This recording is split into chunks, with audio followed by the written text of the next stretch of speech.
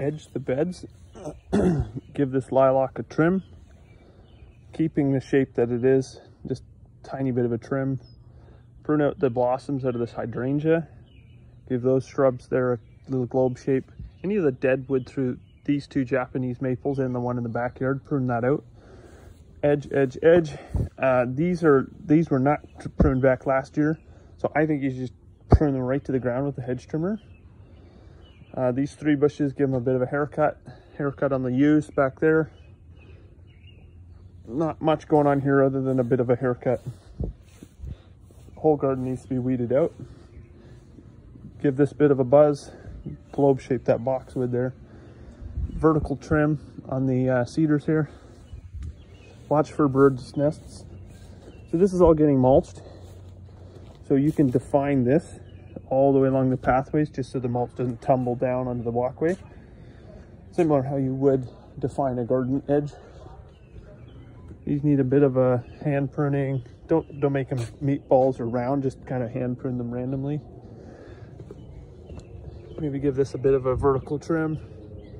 Bit of globe shape trimming on the lilac there. Maybe a vertical trim on the burning bush. Maybe a couple inches off, maybe 5-6 inches off that top there of the burning bush. Give this a bit of a trim there on the burning bush. Maybe just hand yank out the brown grass and that perennial grasses there, because they didn't do a fall cleanup here last year. So any of the weeds, there's some just little bits and pieces here and there. So again, define this.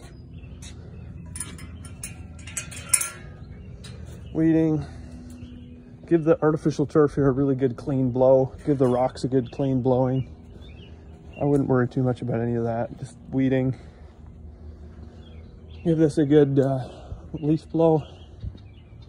Again, define the edge here, just so it's not falling onto the pathway, and here too. Give this a bit of a trim. If the blossoms are done on that bougainvillea, give it a bit of a trim as well. The yew could get trimmed, and then a vertical trim all the way up the side of the cedars there. And then when you're done, you'll probably have stuff in the pool, so fish that out.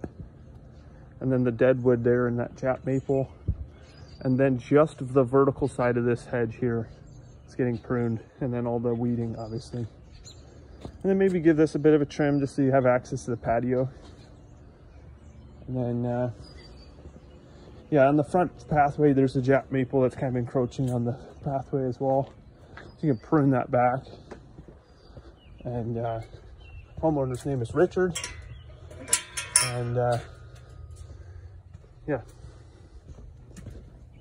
yeah, just maybe prune some of this back just by hand, not with the hedge trimmer, just kind of selectively with the hand snippers. Same thing here, just kind of snip, snip, snip, just to get a bit more space. And maybe give that bit of a topping with just the hand pruners.